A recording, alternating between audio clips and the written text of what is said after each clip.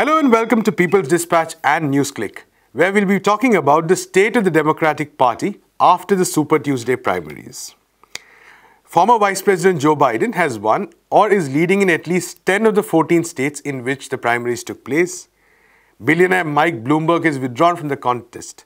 And there's a lot of challenges ahead for insurgent candidate Bernie Sanders. To talk more about this, we have with us Eugene Puryear of BreakThrough News, a new US-based media project which is focused on reporting and highlighting the voices of the working class and the organizations and movements that work with them. Thank you, Eugene, for joining us. Thank you so much for having me. I'm really honored. Eugene, to begin with, the media reports in the immediate aftermath of Super Tuesday have portrayed this as a massive victory for Biden. And one of the reasons, of course, is that he seems to have won at least 10 states. But is that actually the case considering the very complicated nature of the delegate count of the Democratic Party? Well, I think that's a good point. I mean, when we look at what's happening right now, and I think people to understand who don't know this contest, it's not simply just the raw vote. And if you win the state, you get some sort of other thing. There's a number of delegates who technically determine the nominee at the convention. And so those all have to be parceled out vis-a-vis the various states. So Joe Biden was able to go into the lead because of the 10 states he won. But many of those states, which are smaller states, the delegates are apportioned based on the size and the population of the state, aren't really bringing that much to the table in that regard. And so we don't have the final count from California, which is, at the time we're talking, still coming in, which is a big vote prize, as people, might imagine. It's a large state. And it looks like ultimately what will happen is that at this stage in the race, going into next Tuesday and the next couple of races, Bernie Sanders or Joe Biden will probably be, somewhere within shouting distance of each other, probably somewhere between 3 and 20 delegates, maybe a little bit more, a little bit less, far away from each other. So there's quite a bit left to play, a number of large states, significant states. So, from the terms of narrative, from the terms of momentum, I mean, Biden winning states like Virginia and North Carolina that are considered swing states, I think it was a big win for him. It rejuvenated his campaign. It was really the result of an unbelievable, quite frankly, coalescing of quote unquote establishment figures who represent more of a status quo politics. So it was good for him in many ways, but I think in terms of the true state of play, as you're speaking to, it's actually still a very close race. Right. So let's look a bit more at the establishment aspect you were talking about, because I think, especially for people around the world, sometimes the very complicated nature of the party's politics can be a bit hard to decipher.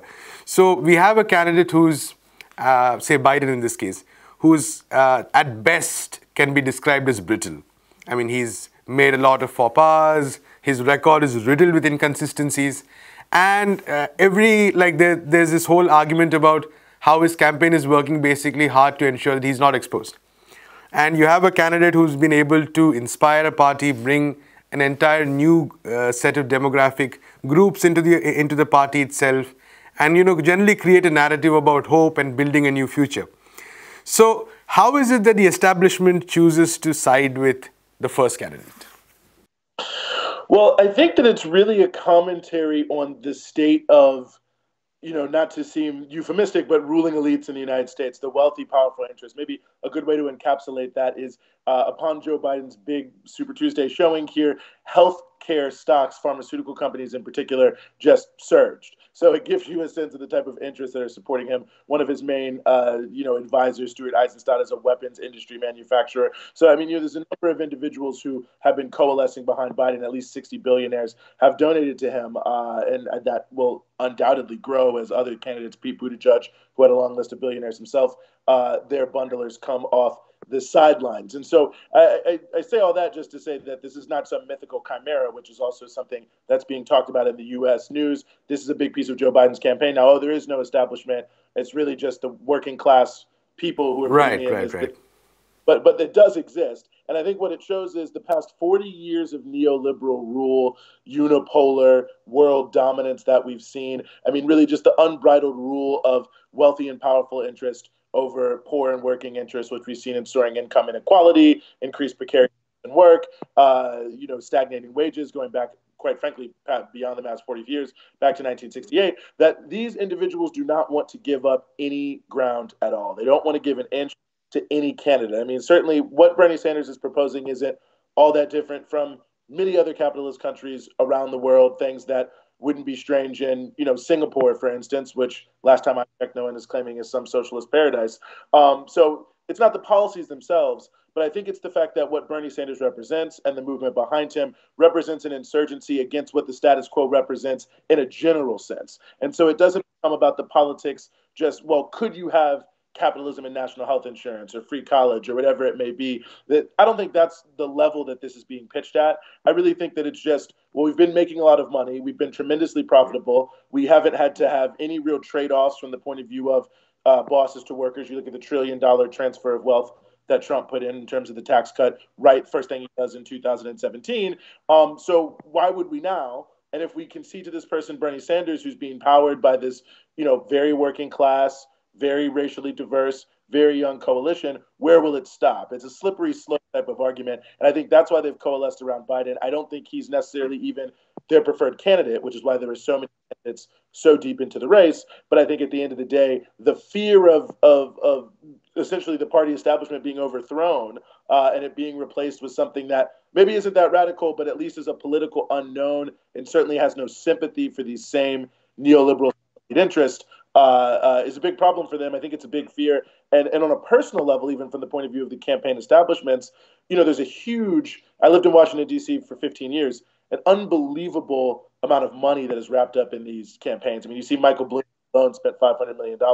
So, not only do you have this sort of establishment donor class, but you also have the people who do the media buying. Like there's an intermediary, TV stations and the campaigns. You have the people who are working as the consultants on the ads and the digital rollout campaigns and the voter turnout and all of that. And they also have a direct material interest. So you have this coalescence of the sort of actual party apparatus, sort of steel girders combining with the donor class around both a set of ideas and a new potential, political reality on the ground. It's very dangerous to establishment figures.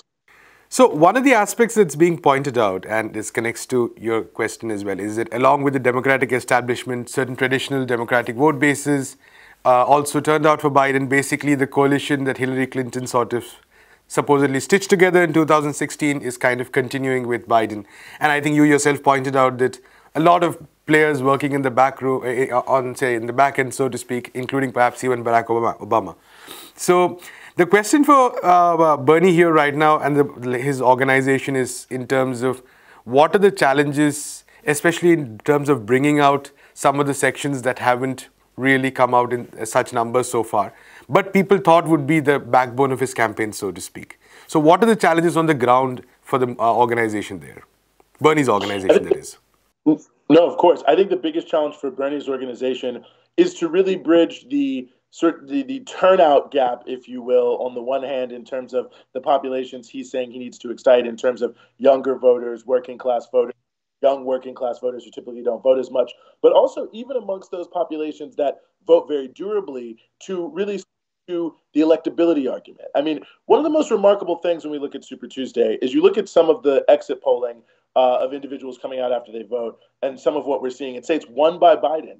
Alabama, obviously majority black voters, allegedly a conservative Democratic electorate, 51% said that they thought that there should be no private insurance at all, just government health insurance. South Carolina, similar state, 53% of people said that they think the U.S. economic system needs a complete and total overhaul. And, Texas, which is sort of narrowly won by Biden, 57% of people saying they had a positive view of socialism. So you can see here that a lot of people, even people who are voting for Joe Biden, aren't necessarily hostile to Bernie's ideas, but I think many of them feel, well, can we win with this? And better to win rather than lose because there's sort of the devil rather than the devil you don't. Anything to avoid 4 more years of Trump, that argument, yeah. Exactly.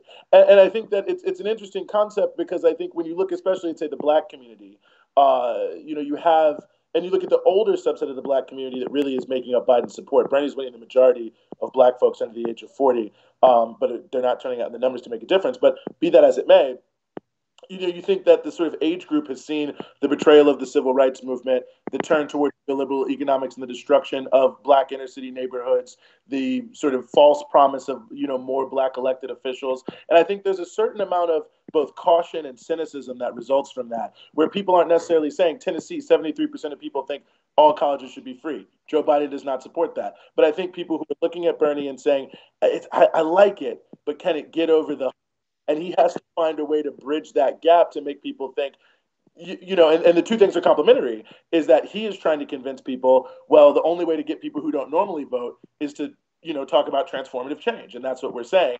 But then other people who do normally vote, who he needs to vote for him to create sort of the sense that he can win, are saying, well, you can never win. So he's in a bit of a double bind here in terms of speaking to almost not two totally different populations, but two populations that almost have two totally different relationships to the election.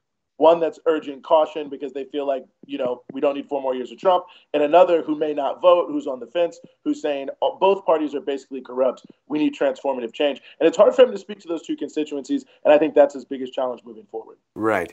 And on a connected note, on the other hand, could you also talk a bit about the kind of, say, movements that have been built, are being built around this campaign? I mean, one part is, of course, the presidential campaign itself. But there are also a lot of other agendas which are being pushed forth and actually are gaining in popularity. I mean, you talked about healthcare, you talked about education. So could you talk a bit about the kind of inputs that, or the kind of perspectives that movements are having on this campaign? No, absolutely. And it's been an issue that I think, has been embraced by a lot of movements, but in a sort of critical support kind of way. I mean, Bernie is getting a lot of support, but we're even seeing, for instance, from some immigration rights groups, when they were queried about the Bernie campaign taking a little bit of a step back on the issue of criminalizing on deporting people who are convicted of felonies here in the United States, we're saying, well, look, we wish they wouldn't have taken a step back on that policy, but we're not promoting Bernie Sanders because he's our savior. We're promoting him because we think he creates the best ground for struggle and that we have to continue. Fight. And I think the Bernie Sanders campaign in and of itself is really, to some degree, a reflection of what we've seen since the Occupy movement in 2011, 2012, the movement for Black Lives, the upsurge in the climate justice movement here, the emergence of what for America is a mass strike wave over the past 2018 and 2019 alone. Those 2 years combined, the most strikes of any 2-year period in 35 years, most of them driven by strikes of 20,000 workers or more, which in the U.S. are very large strikes. Right. And so we're seeing all of these sort of threads, not necessarily every element of these movements, but significant pieces of it coming together as a big part of what's happening with Bernie's base, and using the campaign is almost in an echo chamber to reach millions of more people. And so then it becomes sort of a feedback loop, because you have organizations that are engaged in the elections, of course, but are also engaged in, more sort of durable political organizing that only views elections as one tactic, that are able to also use this as an outreach tool and really as a messaging tool to sort of put the idea that I think a lot of people have, that many of these issues, from income inequality to police brutality to whatever it may be, are deeply interconnected.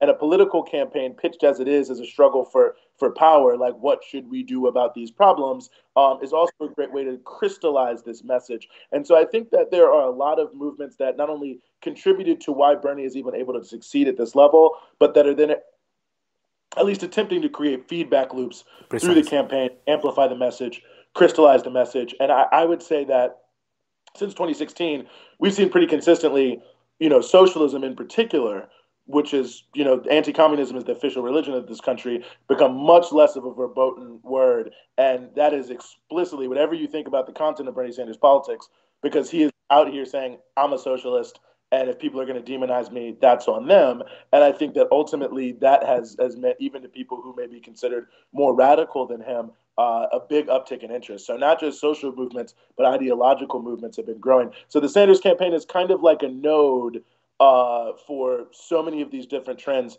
that have been bubbling up in society in an oppositional way. So, and to finally look at the state of possibly the state of the future of the party itself.